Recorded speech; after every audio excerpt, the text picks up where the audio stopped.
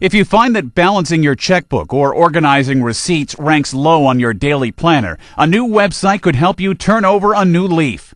Mint.com aims to do just that. In the age of digital transactions and online shopping, paper records sometimes don't even exist.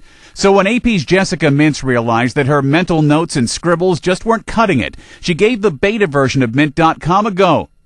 Mint.com doesn't need all your financial information, just the login information for your online banking and credit card sites.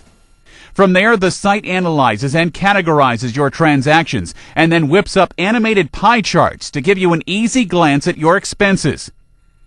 Mint.com isn't perfect.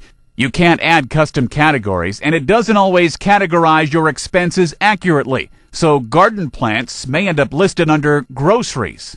Ed Donahue, The Associated Press.